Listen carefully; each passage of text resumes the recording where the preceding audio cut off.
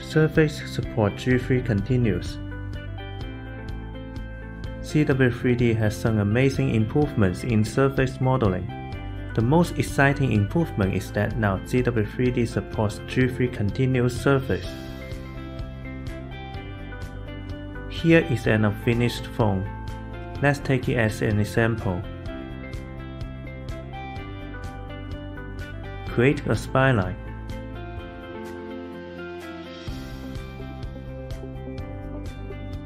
Convert to control point curve. Add constraints and apply the expressions to the dimensions in this curve.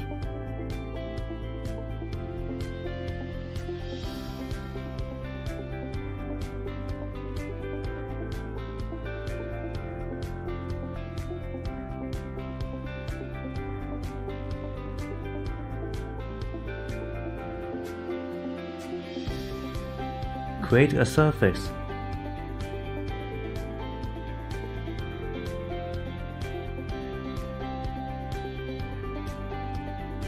Modify the value in expressions.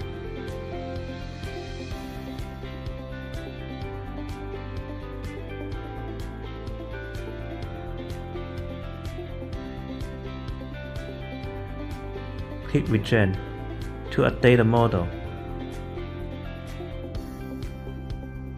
Use Blend Face command. Select two edges.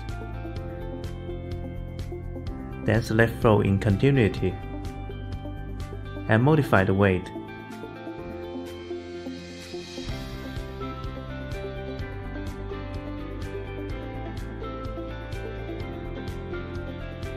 We can get the G3 surface.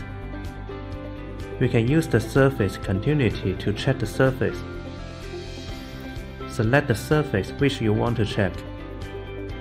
You can get the result of the continuity which we created is now a flow.